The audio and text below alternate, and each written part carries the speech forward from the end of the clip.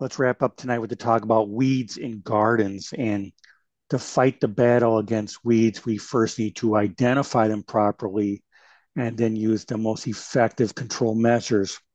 And here to share his expertise with us tonight is Jeff Stachler. Jeff's from a crop and livestock farm in West Central Ohio, and he received his PhD in weed science from the Ohio State University. Jeff has a long career in extension, and today he serves as the extension agent in Griggs County for agricultural and natural resources, as well as 4-H. Jeff, welcome to the forums. Thank you, Tom. I appreciate the opportunity to speak to you today and welcome everybody. This is my first time doing Spring Fever Garden Forums. So with that, I'm going to get started. I got lots to cover. We're a non-discrimination institution. So uh, Tom mentioned about management. I'm going to spend very little time on management other than a couple of key things. But I think, as was mentioned earlier, it's important to know your pests. So I'm going to cover some plant parts of dicot species first, and then grass species, and then we'll cover my top 11 species, and then a little bit about management. So we're going to go through this quickly because Tom says I got to keep it to 20 minutes, and Tom knows I'll talk longer than that if he gives me the time. So below the soil surface, we start with the roots. The next thing is a cotyledon. The cotyledon is not a true leaf. That's actually just the remnants of the seed, but that can be helpful in identifying different species. So we want to make sure that we know what that is. Within that cotyledon, you do have veins, particularly the mid vein, which is most prominent, and it's more prominent in some species than others. The next thing is the stem. We're all familiar with the stem. The next thing is the node. The node is the part of the stem where the cotyledons in this place or the leaves are attached. It's a point of growth in a plant. Then I want to point to the hypocotyl. This is a specialized part of the stem. It's the part of the stem from the root system up to the cotyledons. I'll talk a little bit more about that as we get through this picture. But there are ways to identify young seedlings based on hypocotyl, whether it has hair or a particular color. Next, I want to cover what's called the vein. That arrow is pointing to the vein in that particular leaf. That's what we're pointing to over here too, is a vein. But notice there's a difference. In this particular one, this venation is parallel, meaning that the veins are going right next to each other. This is very odd for a dicot to have. So when you find this in a dicot, it's very helpful in identifying. The first one that we started with is palmate. So all the veins originating from one central point where the leaf blade is attached to the petiole. The next thing is the veins at the top, and this is pinnate. This is the most common type of venation in dicots, and so it's not very helpful in identification compared to parallel and palmate. Next, we want to talk to this here. It's very important we understand the basics, and we have to call this the leaf blade, because then we have the petiole. The petiole is a structure that attaches the leaf blade to the stem. This is important because some species do not have a petiole. We call that sessile, and that's important for identification, but most of them do. And so when you have the petiole and the leaf blade together, this is what we call a leaf. And for this particular leaf, because it's one leaf blade, this is a simple leaf. Most dicots have simple leaves compared to the top, where that too is a leaf blade. But then we talk about the whole leaf, and in this case, it's a compound leaf because you have more than one leaf blade. Anytime you have two or more leaves, it's a compound leaf. And there's not many leaves that just have two leaflets. You're either going to have three or more, depending. The legume family has many different numbers of leaflets on them for a compound leaf. The structure that attaches each leaf blade on a compound leaf is called a petiole, or if you want to just call it a secondary petiole, that's fine. But that can be an important tool in identifying different species, particularly like a metacago like black medic versus the white clover that April talked about. The next thing is the leaf margin. There are many different shapes and styles of leaf margins. The next structure is a stipule. These are usually green leafy structures, two of them at the node of certain species, particularly mallows and legumes are two families. The strawberry family is another one that has stipules. This is important for identification. When those two stipules fuse together, we get this structure that's called an ochrea. You can spell it two different ways. Only the Polygonaceae family has ochreas. That's the only one. So my suggestion always is to look for the presence of an ochrea. If you see it, you know it's a Polygonaceae species or a smartweed species. If you don't see it, then it's all the other many species that are out there. The last plant part here individually is a tendril. Tendril is that curly structure, usually at the node, like in the cucurbit family, like when we grow watermelons. But in the case of legume species, it's actually at the leaf tip, if you think about peas that are in your garden or hairy vetch. Lastly, we've got the apical meristem at the top. This is the main part of the plant for a dicot. This is always exposed to the elements, and you have the potential for plant death.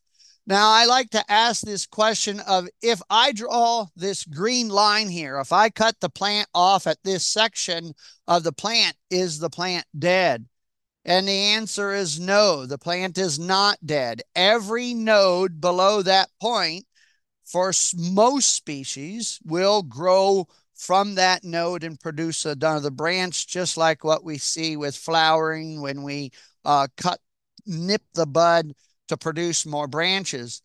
When a plant is dead, a dicot is dead if you cut that off below the cotyledon. That's the very first node. That's the last node of growth. So if you cut the plant off below that line, it does not exist anymore. So let's go to grasses. What's important about grass identification? You can see many parts, but I want to focus on these pictures here. This intercalary meristem we usually call a collar, and this collar up here is notified by the back spot with the square, or the front part with the square in this far left picture. Another structure that's important is the ligule in grass identification. And that's this structure right here that sticks up. It can be hairy or it can be membranous or may be absent in the case of barnyard grass. The next structure is the auricle. The auricle is an appendage that sticks out around the sheath. And it may extend very long or it may be very short. So you can have one that's clasping, you can have a stubby, and most grasses have no auricle at all. Lastly, just want to reiterate that a rhizome is a stem that grows below the soil surface in this picture, and a stolon is a stem that grows above the soil surface. When you're identifying grasses, ultimately you're going to look at the inflorescence, the flowering structure, and look at those individual florets for identification. One last tidbit of help is leaf arrangement or attachment for identification. Most species have what we call an alternating leaf pattern, one leaf on one side, one leaf on the other side. But the other ones here are more unique and very helpful in identification.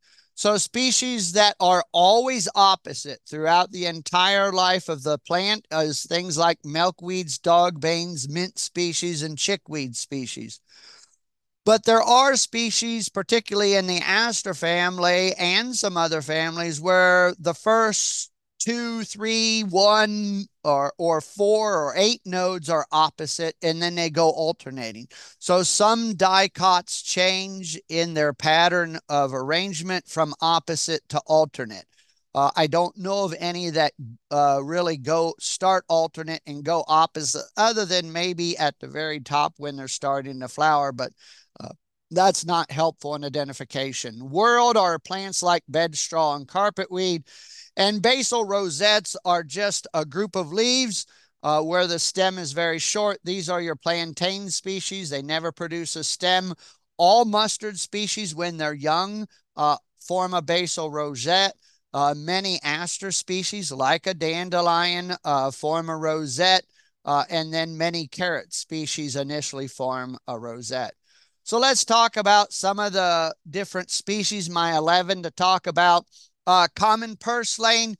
Some of you may argue that it's not a weed, and I would agree with that. That's fine. Common purslane is a very edible weed, very high in omega-3 fatty acids. We identify it by the cotyledon having a reddish color on the margin of the cotyledon, and then you have opposite leaves. All the leaves on the purslane are opposite. There's no hair. The stem is quite fleshy. The leaf is quite thick. You've got a yellow flower. And once you see these triangular capsules, and then the seeds, you're too late. You've already missed the opportunity to reduce seed production for next year. Another species that's low growing in the garden, and as you can see has opposite leaves with a round cotyledon, is prostrate spurge. There's also a spotted spurge. They're very difficult to separate. They're both prostrate in growth habit. The prostrate spurge tends to have more hair on it. One of the ways to identify many spurge species is to break the stem or the leaf and notice the milky sap that you see in the picture. Also, you can see the triangular capsules that are made with the seeds.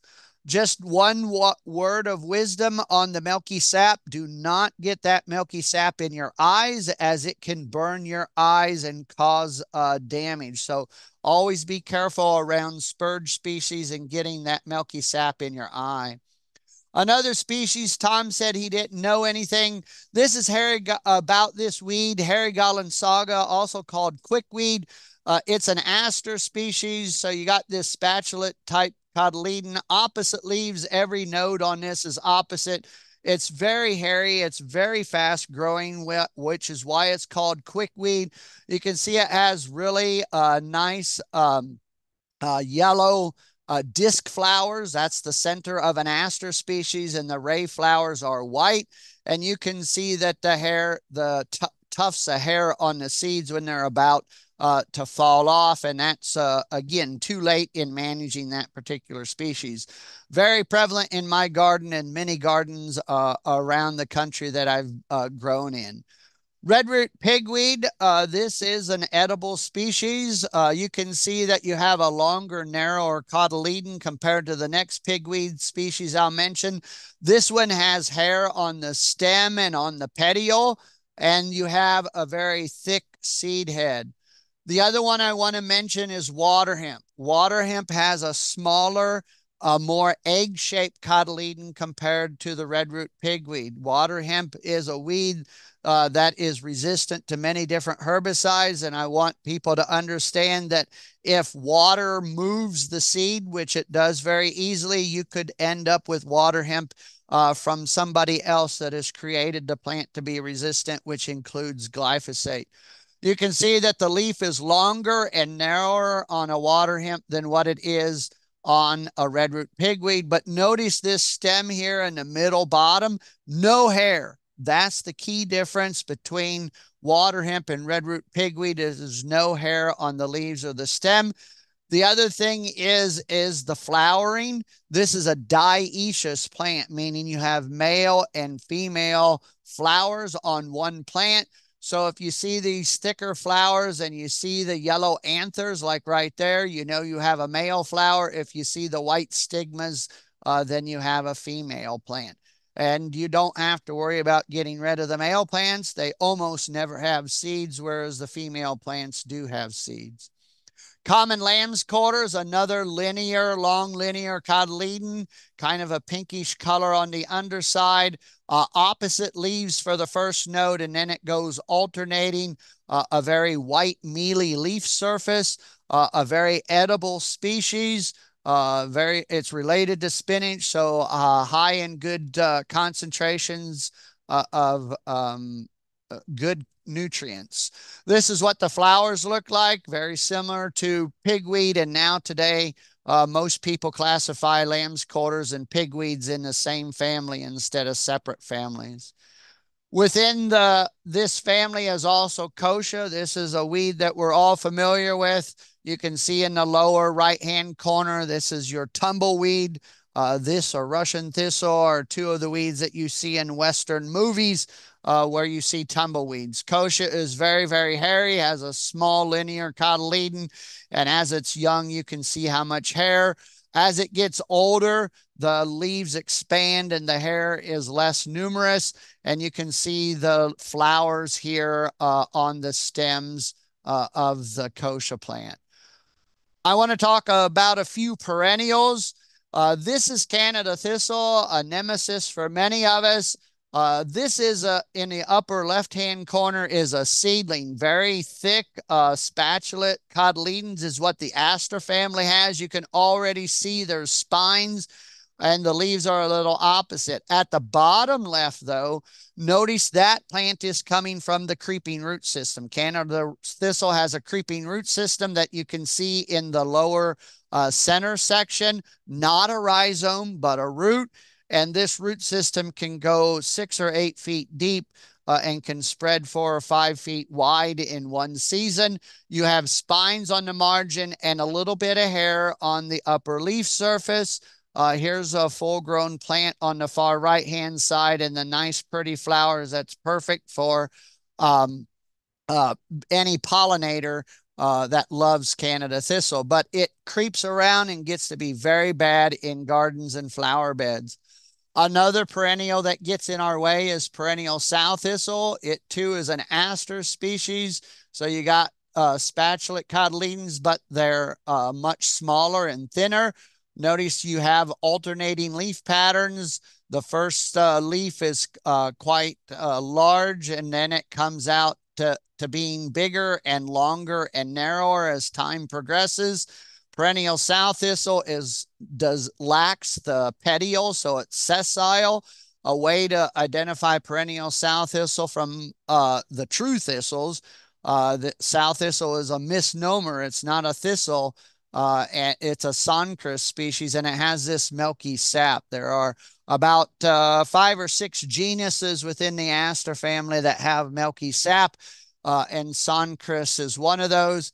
A nice dandelion type flower, but not on a single stem. You can see that you got them spread out here. This too is a root system, a creeping root system like Canada thistle, so it spreads and becomes very patchy.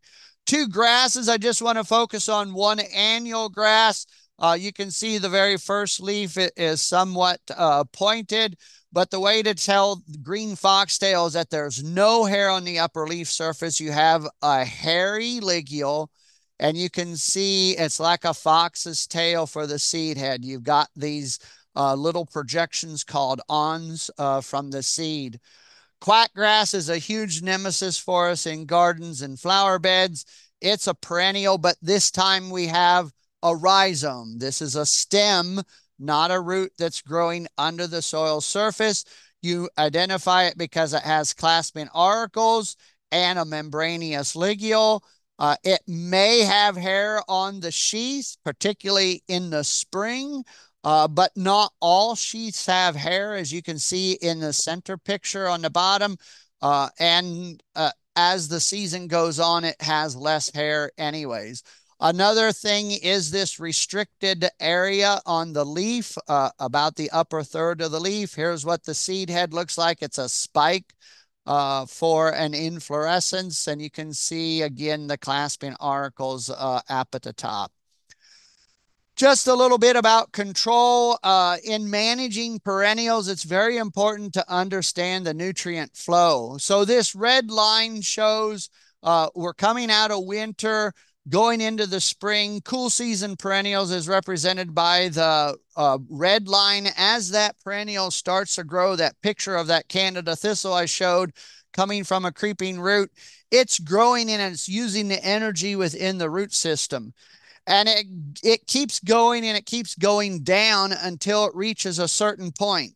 Certainly just before bud stage, it's going to be producing energy and creating more root system. So if you dig up a Canada thistle and you see it's producing new roots, then it's certainly time to get rid of that plant. If you don't do anything, you're going to end up with increasing nutrient flows, and it will have a higher concentration of nutrient and allow that plant clonal system to grow longer for a longer period of time.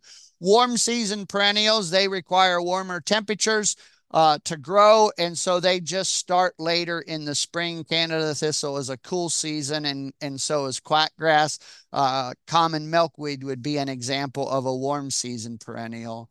So if we want to use hand weeding or grubbing for perennials, what you need to know is you need to remove those plants and all perennial plant parts that you can find somewhere between 4 to 8 inches, or certainly before that vegetative structure starts to produce new shoots. So if it's a Canada thistle, you don't want any new roots produced.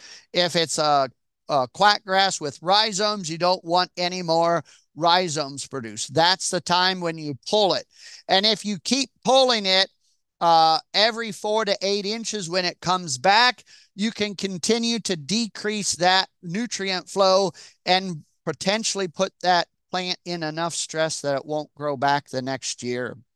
So when do we apply glyphosate to perennial weeds?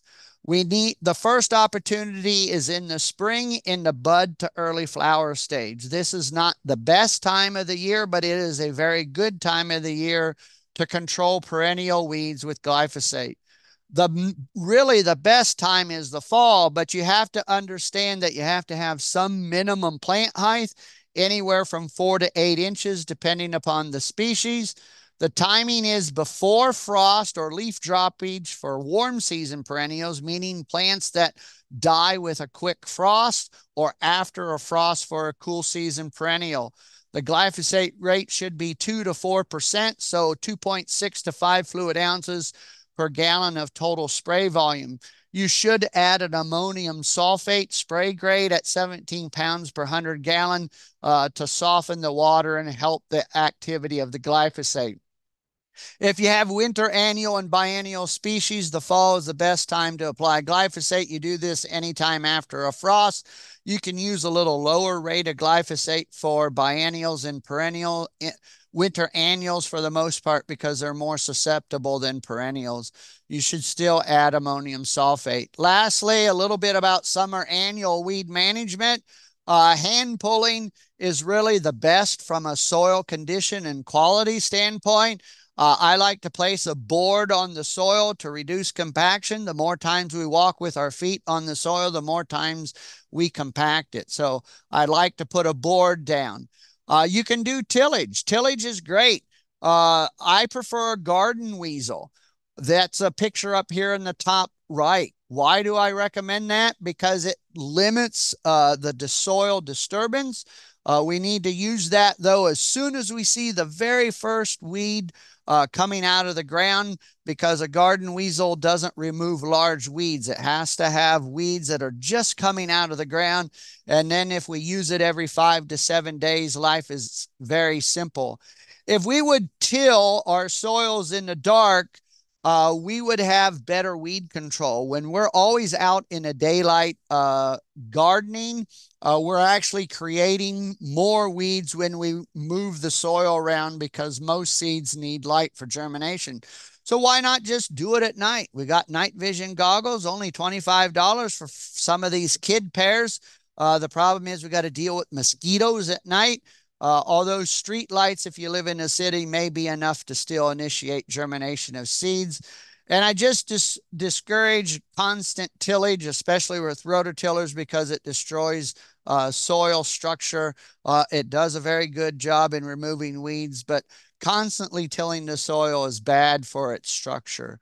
So with that, Tom, I thank everyone for your time. If you have any questions, you can see my contact information there. Like with other speakers, I'm willing to answer any questions beyond tonight's presentation. Okay, thanks, Jeff. And we've got some questions already coming on. There's a question, what's the best way to get rid of quack grass? The best way is to with glyphosate. That's the most effective way. The the timing again is just before it starts to head out or when it's in the fall, but you have to have at least 6 inches of regrowth in the fall to apply it. And you don't want to apply the glyphosate until after a frost because it's a cool season perennial, so it can handle the cold weather. Now, if you don't like to use glyphosate, then you're going to have to follow my recipe there about grubbing and taking out all rhizomes that you can find and making sure that you do it the first time of the season when the plants are about 6 or 8 inches tall. And then you keep doing it every time the plant reaches that size. Jeff, can you give me some trade names of glyphosate for these gardeners? Yeah, so the original trade name for glyphosate is Roundup, Buccaneer. There's many different glyphosate formulations out there, and you want to be careful. I really despise this now. I saw a commercial the other night. Roundup for lawns. That doesn't include glyphosate in that particular product. That's for your lawn to kill other weeds. You need to make sure that you have the Roundup brand that has just glyphosate in it, and make sure you're not purchasing glyphosate formulations that have other ingredients in them that might last longer and kill other plants around there. Right, so you have to read the label carefully. And there's generic glyphosate too widely available now. How about bindweed? There's a lot of questions about bindweed coming in. How can we control bindweed in the garden? Yeah. So again, glyphosate is the most effective tool.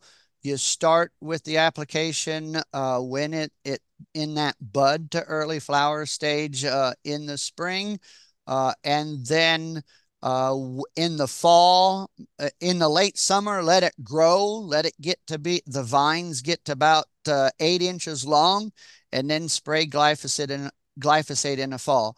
And folks, I'm just telling you glyphosate because glyphosate is a translocating herbicide.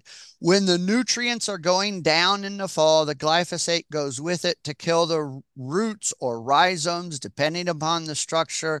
And that's the easiest way. That's not the only way that you have to do it. You can again grub, remove the bindweed by hand, but you have to do it often enough to starve the plant from its root nutrients in that root system. And they go very deep, and it gets very hard to do that. One last thing, Tom, when we're in perennial vegetation or other areas, some of the things we can do to apply glyphosate instead of spraying it on is we could take a paintbrush and use concentrated glyphosate and paint just a few leaves that aren't touching your desirable vegetation, and that will get into the plant and go where it needs to get to.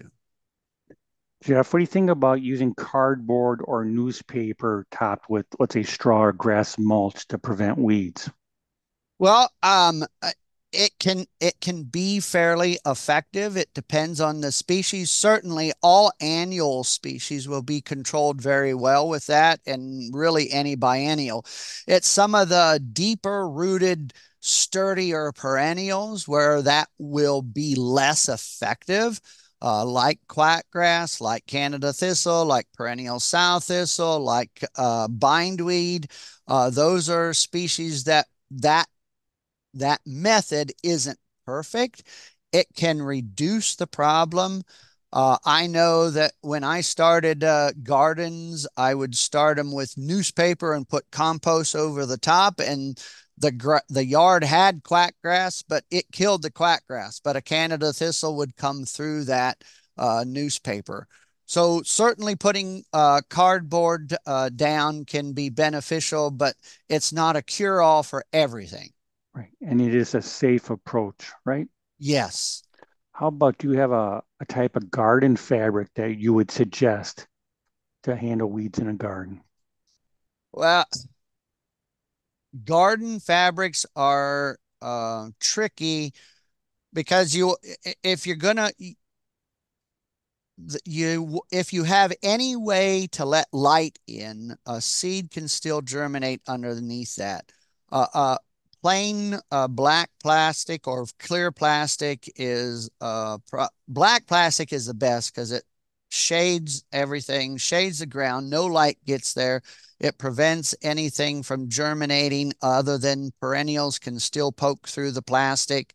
But a clear plastic is better for your beds, like Don taught us last year for watermelons. It heats the soil up. Black plastic makes the soil cold at night. So it depends on what you're wanting. A landscape fabric, I'm always nervous about it. It's pretty good, but you need to ideally let water flow through if it's a perennial or even in an annual garden. You need to make sure you're still getting water in there and yet preventing the weeds. I don't have a particular fabric that's better than another. Anything you can do to prevent light and yet still let water in for the plants to grow, it's going to be fairly effective. Again, it's the creeping perennials that are the problem. Yep. This gardener has grass growing within their perennial flower bed. Do you have a recommendation for control? So, um, one of the products that we can use is the active ingredient is clethodim. I think it's grass be gone is one of the trade names. You want to look for a product that has clethodim. As long as you have a dicot species, clethodim will only kill grasses and not dicots. And so that would be one way. Now, to get quackgrass out of a grass, you're going to have to go back to what Don taught us and dig it all up again. Do the divide method, and as you're sorting through it, sort through and pull the rhizomes out. Otherwise, it's just going to keep growing in there. But clethodim is a very effective product, and you would want to apply that when the annual grasses are about no more than 4 inches tall, and you actually want the quackgrass to be 4 to 6 inches tall to have enough growth and leaf surface to apply the clethodim. And you could apply that in the fall as well, but again, you have to have enough leaf material to get the herbicide to go down into the rhizomes. How about we talked about tilling? Does tilling weeds that have rhizomes, does that actually spread the weeds? Uh, Tilling rhizomes uh, infrequently actually increases the density of a creeping perennial. And if the tillage tool is moving those roots or rhizomes along, then you're spreading it to other areas of the garden. If you do constant tilling, then and you do it, like I said, so they're only getting 4 to 6 inches tall every time you do tillage, then you're going to do substantial harm to that population over time. But it's that timing issue and that nutrient flow in the plant. So minimum tillage, yes, Tom, certainly will increase a creeping perennial population. Aggressive tillage is what I'll call it, can reduce the population, but may not eliminate it if it's a very deep-rooted perennial. How about do you have any special tips on controlling sow thistle? Yeah, so that sow thistle, again, glyphosate applied when it's in that bud to early flower stage or in the fall when it has at least 6 to 8 inches of growth. Sow thistle I think can handle some frost. You don't want to wait too long. It's not as hardy as a Canada thistle, but it's fairly hardy. It's not like a common milkweed that's going to die from a light frost. It can handle some frost. So you want to find that particular time that's just right in the fall to control it. Again, I always go to glyphosate because that's the most effective tool because it kills any herbaceous or woody plant when applied at the right time at the right rate. Jeff, are you familiar with herbicide preen, the Yes, pre-emergent? preen is trifluralin is the common name or the chemical name, not the chemical name, but the common name of that herbicide.